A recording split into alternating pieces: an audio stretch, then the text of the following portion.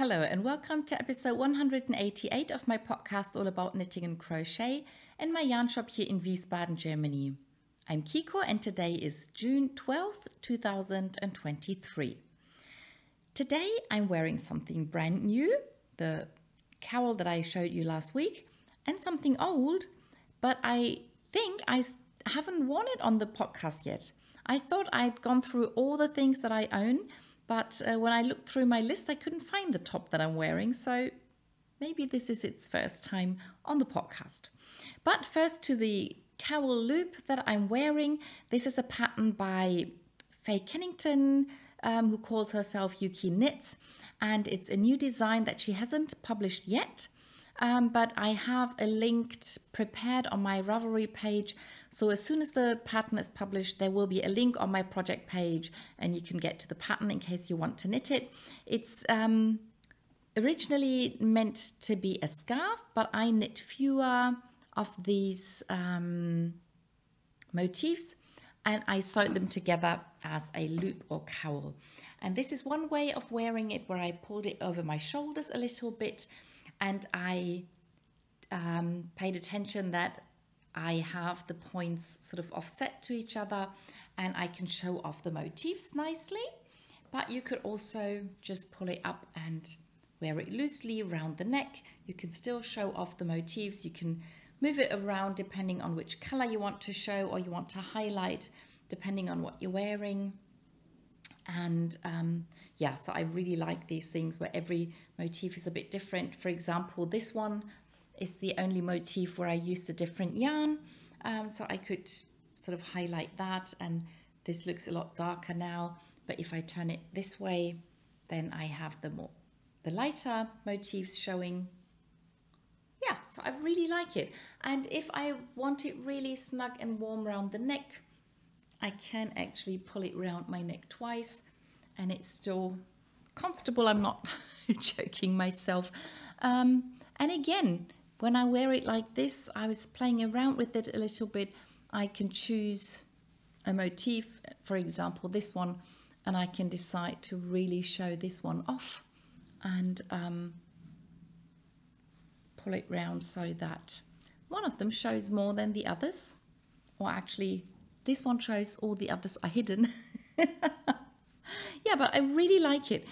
But even though I like it a lot, I'm not going to keep it. So this is going to be the only time I'm going to show it on the podcast, because you may remember that I told you that I got the yarn from a friend when I told friends that I was looking for some yarn to knit this project. She's sent me a picture and asked if that would be a good one. And I said, it's fantastic. And then she just gave me the yarn to knit this pattern. And then I thought once it was done, I asked her if she was interested to have the cowl, if she liked it, because she originally chose the yarn and she loved it. And so she's going to get this loop. Yeah, and the top I'm wearing was not knit by myself, but it was knit by a former colleague and who's still my friend, and she knits probably as much as I do, and then she tends to give things away when she has too many things or if they don't fit her properly, and I'm a little smaller than she is, so I tend to get the things that end up being a little too small. And I don't know which yarn she used for this top, and I'm pretty sure that she did not use a pattern. She tends to make up her own things a lot, and it's a fairly simple stockinette stitch top with a little crochet edging and crochet, are they called straps? I don't know. And there's a crochet edge on the bottom edge of the front and back. So it's a very simple, but I think very nice knit. I like the color a lot.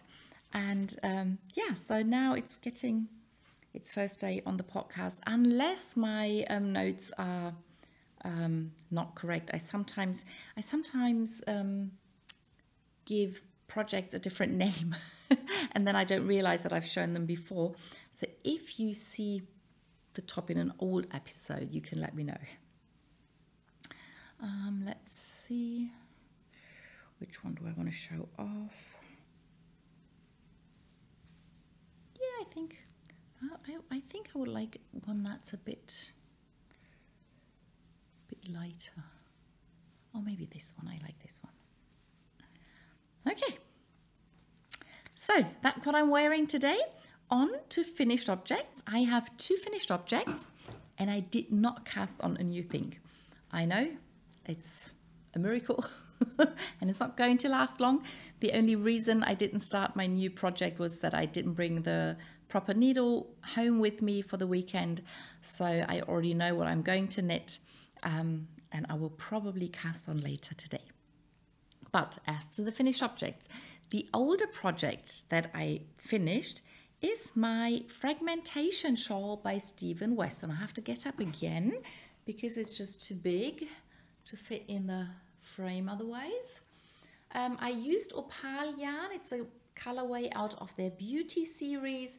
So the yarn is a bit softer than the normal opal yarn. And it's one of the colorways that has these very clear stripes. And that's the reason I chose it, because with the Fragmentation Shawl, what you're supposed to be doing is change the color every so many rows. And if you do that, you get stripes that are the same height all the way through. But because I just use this one colorway, the more stitches I had per wedge, the smaller the stripes got. But I didn't mind that. I think it looks quite interesting and nice. And all I had to do is make sure that I started at the proper point whenever I started a new wedge, to make sure that the colors were sort of moving upwards or downwards, depending on where you look from. And when I started a new ball, I had to make sure that I attached it at the same point in the color, there should be a different word, can't think of it right now. But anyway, yeah, and so there were 7 wedges to be knit. I really like it. I hope to be wearing it next week. I may only wear it very shortly if it stays this warm. But I think I haven't washed it yet. I'm probably not going to block it, because it's knitting garter stitch. It doesn't roll or anything. It doesn't have a lace pattern that needs pulling. So, and the size is quite nice. I might stretch it a little bit, but maybe I won't. Maybe I won't pin it down. Maybe I'll just lay it flat and let it dry, and it'll stay this size. And then I can wear it next week. And I can wear it a lot as soon as the temperatures get colder. So that's the first finished object, and the next one are another pair of film reel socks. So this is the 5th pair of film reel socks that I've knit, and they should be the 4th pair that I've knit with the colorway out of the Cats and Dogs series by Opal, and I'm knitting them for my sister's family, so everyone in her family gets at least 1 pair of film reel socks. And yeah, with this, once I've given this pair, all of the 5 people I'm knitting for will have 1 pair of film reel socks. But one of my nephews got a different color because the Cats and Dogs series wasn't out when it was his birthday last year. So I decided he'll get another pair this year out of the Cats and Dogs series. And then my other nephew was jealous that he only gets 1 pair, so he will get another pair. And I'm not quite sure whether he'll get another color from the Cats and Dogs series or whether I'll go for a different colorway. And then the last pair that I'm going to knit will be one for myself, and I am going to use all the colors in the Cats and Dogs series, so that should be exciting. But I'll probably knit the nephew socks first, so it might take a while until I get to my socks. Yeah, so that's the finished objects. Was there anything else I needed to say about the socks? I don't know. I think it's the most beautiful color in the series. But yeah, no surprise there.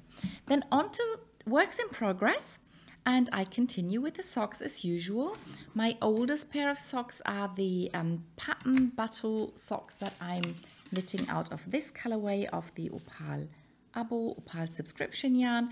I'm knitting a lace pattern out of this fairly new book that I have with lace pattern socks, and I just added some rounds. So I think last time I'd done a bit of the lace pattern, and now I think I've just finished the first pattern repeat and just started the second pattern repeat. I think it's 2 full patterns for the leg, and then I'll knit the heel and so on and so forth. Not a lot new, but yeah, so I'm trying to get them finished because the next pattern battle is starting today. The official cast on time is today lunchtime, German lunchtime, German high noon. And but I probably won't cast them on. I've already chosen a pattern and I've already put it down in the Opal group, but I probably wait to cast on until I finish those socks. Okay, the next sock that I have on my needle, I forgot to show last week. I'm so sorry. I put it a bit to the side and I just completely forgot about it. And that's a Sock Madness pattern, and it's the pattern for the round 6 this year. It's called 3 times a cable. I think I'd shown them once on the podcast before, and then last week I forgot. And I'm using those 2 colors. This is Schafpate, so this is German yarn, and this is Country, which is the latest series by Opal. And I know it's a bit crazy to be pairing 2 variegated colors, but I'm sometimes crazy that way. So it started off with the 2 separate cuffs, and then you knit them together, and then you knit 3 different patterns, which is why it's called 3 times a cable. And then one of the patterns is this one, where you only, oh no, this is the pattern where you cable 1 light stitch and 1 dark stitch, and you get this pattern. And this is the pattern where you only cable the light colored stitches and the dark yarn runs straight behind the cable. And then this is the 2 color cable that's just a 2 color pattern. And it's supposed to look like a cable. If you use solid colors, it's really, it's very obviously a cable, but with my color choice, not as clear. And then I started knitting the increases for the strong heel or increase heel. And the pattern that you get on the back of the heel is the same pattern as on the front of the sock, but with the colors reversed. So it's basically the same pattern, but whereas I have the light stripes on a dark background, I now have the dark stripes on the light background. And I finished the increases and I did the heel turn, which is done in 1 color. And I've just resumed knitting in the round, I think for 3 rounds. And now there will be decreases, and then I'm going to knit a 2 color pattern on the sole of the sock, and I'll continue this cable pattern on the top of the foot. So this is the height of the leg of the sock, and now I'm going to sort of knit this direction. I hope it makes sense. Yep, it's a knit where I have to concentrate quite a bit, and with the 2 big balls of yarn, it's a fairly big project. So I mostly knit that at home while watching TV, which some people would call crazy, but that's a kind of TV knitting that I like. Yeah, so the 3rd pair of socks that I'm knitting at the moment are the colorful Black Dragon socks. These are a very simple knit, so that's what probably a lot of people would call TV knitting, because you don't really have to look. I sometimes knit that when I watch TV, but I'd rather read while I knit this, or talk to people, or concentrate on something else. Yeah, and I had done this black and white ribbing, then the colorful Black Dragon, and then I did I did the heel in black and white again, and now I'm knitting on the foot. And yeah, I really enjoy this sock. It's a very enjoyable brainless knit. and I'm putting all these stitch markers in every 10 rounds, and I'm using this gadget here to help me keep track of when I've finished with 10 rounds. So every round, when I get to the beginning of round, I will move it one ring further on, and then once I get to the bottom, I know this is the 10th round, and then I can put the stitch marker, and then I'll start with the first round again. On the German channel, somebody asked if there were instructions for this kind of row counter. My friend who made it said there wasn't. She couldn't find anything, at least not in German. I don't know if there's an English instruction somewhere, but she just used 10 of these round thingies, and then she put the beads with the numbers in between. I've seen another one that another friend of mine made, and she only put 10 of these sort of marker rings next to each other without numbers, but there must be something to differentiate top and bottom, so you know where to start and then where to end. And then she puts like a marker on one of the rings, and you start that off on the first one until you've done the first 10, and then you move that to the second, then you do the next 10, and so on and so forth. So that's another way of doing it. Yeah, but very happy with this project. So that's all the socks I have on the needles right now. The next project is the Mystery Gnome by Sarah Shearer. The current Mystery Gnome is called The More You Gnome. And if you are knitting along, you don't want to see... Oh, before I show what I've knit, I'll just quickly talk about my yarn choice. And I don't know, my yarn choices lately have not been the most clever ones, but doesn't matter. So this is a 3-color gnome, and I showed you that these are the 3 colors that I'm using. And color 1 is the one that's also used for the beard. So I use the one with white and a bit of color for color 1. And then she said to use color 1 and 2 with a strong contrast. So what I should have done is use those 2 as 1 and 2. And then the 3rd color, she said, it can be a bit more colorful, maybe speckled or variegated or something. So this should have been color 3. But for some reason, when I started knitting, I decided this was going to be 1, this was 2, and this was 3.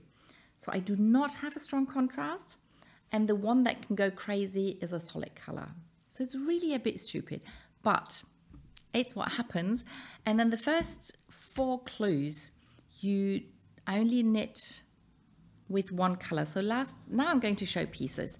Last week I showed you, this was clue 1, and then 2 and 3 I knit this funny thing, and then the clue 4 I knit this, whatever this is, and I made this.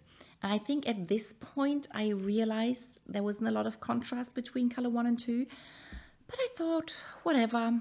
But then the next clue came, and then I realized why color 1 and 2 should have a strong contrast, because this was the next clue, and that explained what this was going to be. And then the next 2 clues I finished knitting this, and the pattern is almost invisible with my yarn choice. You do see there's a bit of pattern there, but yeah, but I thought if I switch colors around now, then either it's not going to look the way it's supposed to look, or I have to re-knit either this, or I should have re-knit this and this if I was going to switch the colors, and I just didn't feel up to it. So this is the way this looks. I'm not showing anything anymore, and I think the next clue comes out today. And I'll just keep knitting, and it's going to be a fun gnome. And if I want another gnome in the same pattern with a better color choice, I can knit another one. They're not huge, they don't take forever. So that's why I decided to stick with the colors the way they are. The next project is the Double Knit Brioche Hat by Nathan Taylor. And I must say, I'm very happy with the color choice I made there. I'm using this opal 100 Wasser yarn, which is very light but colorful, and I'm using a solid color, almost solid color for the contrast color, and that's a really good idea. And I finished knitting the rib of the hat. Yeah, I think I already started with the what's it? I think it's honeycomb brioche in English. Keep forgetting, but I just love the way this looks. I really, really like it a lot, and I'm just absolutely in love with the fact that it's absolutely reversible. So you have this fantastic pattern that I love so much on both sides, and it's so simple to knit, and it's such a good idea, and I really love it. I think the hat is going to be smaller than I expected, so I may not keep it. I may still keep it. I don't know. I'll decide that a bit later when it's a bit bigger and I have more to try on and to see if it's comfortable or not. I really like the stripes in the yarn. So when you knit a sock, they are fairly white stripes, but with the hat and having more stitches, I don't have that many stitches, to be honest. It's one of those things about brioche, you use a lot fewer stitches than you would think. But what I'm trying to say is I still haven't finished one color repeat. So I think I'm just about to, I think when these colors are done, I'm going back into this color, and that's where the color repeat is going to, that's when the color repeat is going to repeat. Sounds a bit funny, but you know what I mean. You know what I'm talking about. Yeah, so I really love the fact that this is going to be a reversible hat. And I also love the fact that with this way of knitting brioche, you actually see mostly one color and only a little bit of the other color.